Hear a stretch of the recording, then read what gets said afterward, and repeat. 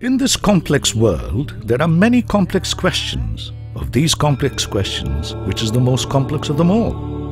Many books have been written on various complex questions, and one of the most commonly found questions in all is, how did this universe come into being? If we look at the legends and the details in the Indian scriptures, they not only reveal to us that the stories of the origin of the universe seem to have amazing similarities with cutting-edge discoveries of modern science today, but they also show us how the Indian thought has held forth on questions that the modern science is yet to answer. The process of creation is available to us today through the Veda, Purana, and many other literary texts of ancient India. The primary body of knowledge of the Indians is the Veda. The Rig Veda is the oldest available literature in the world, last known to have been compiled in 3100 BCE by Veda Vyasa. It is a compilation of various Rishi, seer scientists, their interaction with nature and their questioning of nature. A closer inspection of the Veda reveals that, while this interaction between the Rishi and nature may have occurred well over 5,000 years ago, the contents of the passage are valid to this date in our scientific world. Today, the modern world calls the process of creation as the Big Bang. In this modern scientific world, many labs such as the CERN Laboratory of Particle Physics in Geneva, Switzerland, and the Fermi National Laboratory in the United States have been conducting various experiments as to what really happened in the immediate moments after the Big Bang. The very concept of the Big Bang from the cosmic egg came into the scientific parlance because of the postulate put forth by the Belgian Roman Catholic priest Abbé Georges Lemaitre, a mathematician and astrophysicist, in the year 1927. The Vedic Rishi were seer scientists of their times. There were at least over 400 of them. They all lived before 3000 BCE. One of the eminent Rishi, Rishi Parameshti, in his times seems to have asked this question, how this universe and creation came to be. Rishi Parameshti's questioning and understanding of this process of creation is available to us today in the Nasadya Sukta of the Rig Veda. The Nasadya Sukta of the Rig Veda has this thought-provoking and profound description of the process of creation. The Nasadya Sukta talks of a golden-hued womb, the Hiranyagarbha, an indescribable power or energy center which is in oscillation. The Sukta talks of this oscillation as a form of breathing activity which expresses itself as a pulsating Hiranyagarbha. What makes this Hiranyagarbha pulsate? The Rig Veda speaks of two forces, one which is an externally pushing force and the other a force which holds back or holds in. The tug of war between these opposing forces goes on for a period at a standstill because both space and motion do not exist. This is an intervening period between two Brahma creation cycles when time is immeasurable. The seer Rishi Hiranyastupa Angirasa has described the interplay between the forces as a battle between Indra and Vritra in the Rig Vedic hymns. During this tug of war between the two kinds of opposing forces, at a particular moment, Indra, the externally pushing force, overcomes Vritra, the holding back force, causing the Hiranyagarbha to burst open and the universe to spring out. The Hiranyagarbha explodes and spews out manifested matter, from which form the galaxies or Mandakini, stars and the rest of the universe. This breaking open of the Hiranyagarbha has been described as Brahmanda Visfotak or universal explosion, which finds a similarity in the modern concept of the Big Bang. For us scientists, it is the Big Bang that holds the key to unlock the secrets of the universe. It's the Big Bang that spewed out constituents of matter that make me, you, and all the nature around us. Could it be that the instruction manual of the universe that we're all seeking is available in the ancient Indian texts? If only we care to see, if only we effort to understand their point of view and language. The concept of the cosmic egg and the Big Bang in the modern world is less than 100 years old. It is therefore very intriguing how the ancient Vedic Rishi had divined the concept of Hiranyagarbha, and their explanation of the process of creation is very similar to that of this cosmic egg and how it burst open to create this universe. The ancient Indian seers have connected with the event of the Brahmanda Visfotak, or the Big Bang, through Om, the sound created by the Big Bang, which has since been reverberating throughout the universe. This Om is called Pranava, or the primordial sound, the breath of the universe.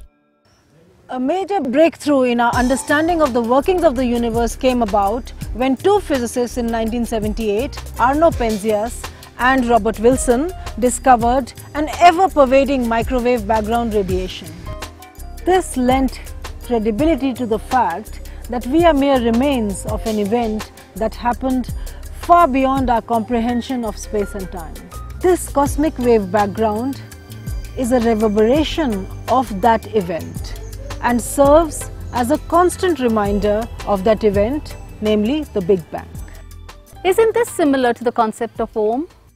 All our experiments to search for the secrets of how creation took place have revealed the presence of tiny constituents of particles in the quark-gluon plasma, or the primordial soup.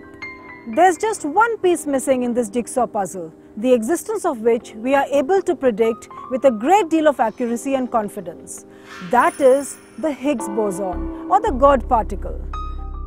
Analysis shows it must be the appearance and presence of this God particle which must have triggered the free-floating, massless particles in the cosmic soup to start acquiring mass and start to interact with one another to finally form the matter in the entire universe. Under the influence of the Higgs field, three quarks group together to make up a stable proton and many other particles which form the constituents of matter. These are formed within nanoseconds after the Big Bang. All our efforts to simulate conditions of the Big Bang at the Large Hadron Collider, though on a very minuscule scale, is with the hope that we can recreate such God particles just as we believe they should have appeared soon after the Big Bang. In these primordial waters, the Triguna, or three universal characteristics, namely Rajas, Tamas and Sattva, are neutralized, dormant and lie patent. Primordial nature is thus said to be Trigunatmika Prakrithi, or a three-characteristic based nature. The Veda, therefore, have explained the process of creation as evolution of matter from Paravastu to Vastu, or subtle to gross.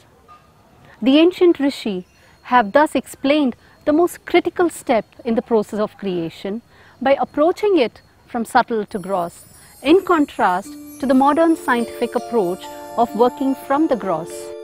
There are still many open questions puzzling us scientists. For example, when we measure all the matter in the universe and put it together in models by cosmologists, astronomers, astrophysicists and physicists, we can account only for 4%. Where is the 96% that's missing?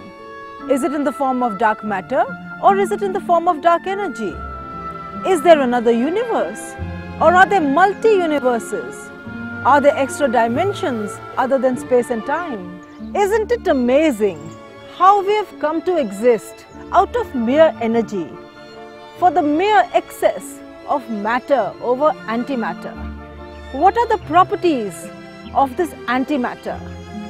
What are the properties of this primordial soup out of which all this nature and all of us came to be? Human curiosity is as old as mankind itself, and pushing the frontiers of knowledge is what we scientists are trying to do with the help of technology. If the ancient Rishi had realized, relished and shared with us the knowledge of the process of creation in the form of the concept of divinities in the Veda, the Purana, in the scriptures and sculptures, then where is the need to do further scientific research and conduct expensive experiments to unravel the mysteries of the universe? The answer to this question lies in the Ishavasya Upanishad, one of the primary, equally ancient explanatory texts of the Veda. The Ishavasya Upanishad had obviously thought of this question and had preemptively answered it many thousand years ago itself. We are advised by the text that the pursuit of the unmanifested reality, the spiritual sciences alone, or the pursuit of the manifested or the material sciences alone will lead us to further darkness and misunderstanding. This universe and the creation is a mix of both the manifested and the unmanifested, and a healthy mix of understanding of both will give rise to a simple answer. We had a path-breaking moment in science with Einstein's revelation of the relation between mass and energy, how mass and energy are interconvertible, and how the total mass and energy in the universe is a constant. With a combined understanding of creation from the material sciences perspective and the ancient spiritual expression of science, we can perhaps hope to reach the next path-breaking moment in mankind's pursuit of science, namely the unraveling of the relation between the manifested and the unmanifested, the relation between matter and consciousness, how the total of all matter and consciousness leads to the all-pervading Prakrithi or nature, the scientific divinity.